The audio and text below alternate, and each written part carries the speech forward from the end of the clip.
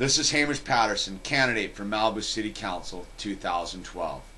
Yesterday I made a video about the City of Malibu website and how it showed the utter disconnect between the city staff and the community they work for. The city website is full of reverse images of Surfrider Beach that make it appear as if it is a left point break. Right?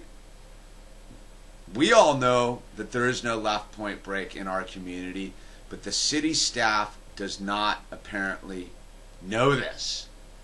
And they've allowed our city website to have this image that is incorrect for years and years and years.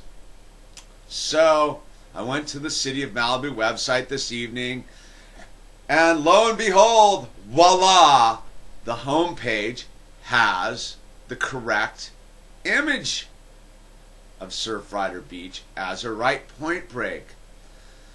But if you click on to any other page in the website, you will see the old image that's been on the website for years, which is a reverse image of Surfrider Beach showing it as a left point break.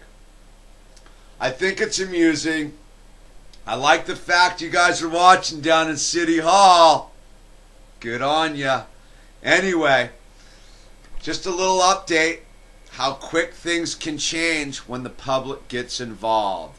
I'm just one person representing you, the voting public, and we've already gotten the homepage of the Malibu City website changed. Imagine what we can do if we all pull together for real. Anyway, this is Hamish Patterson, candidate for Malibu City Council 2012, making changes in your name for a better community.